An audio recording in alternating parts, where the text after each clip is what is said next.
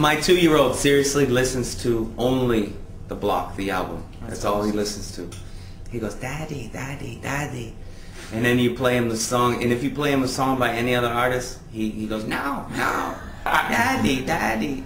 So he's crazy over our music. And then my 9-year-old, he thinks we're cool. He's still at an age where Daddy's cool. So, you know, he actually did he did like a report on me in school and had me come and watch him give it in school. So it's pretty awesome to do this now when you have kids and they can kind of like watch you do what you do and look up to you.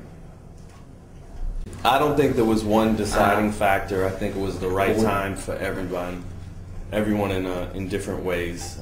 It was, you know, it was okay with our families and our kids, and you know, it's a lot different this time around. So I think it was the right time for everyone.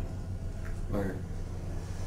When we get together, you know, we have a lot of fun together, but so much has changed. I think the show has changed. We're still singing the same great songs, but we get a new album. So it's a good balance between old and new. You know, we keep it fresh, because if it's not fresh, then it's not very fun for us. So that's what we do. And the fans are loving it, and so far so good.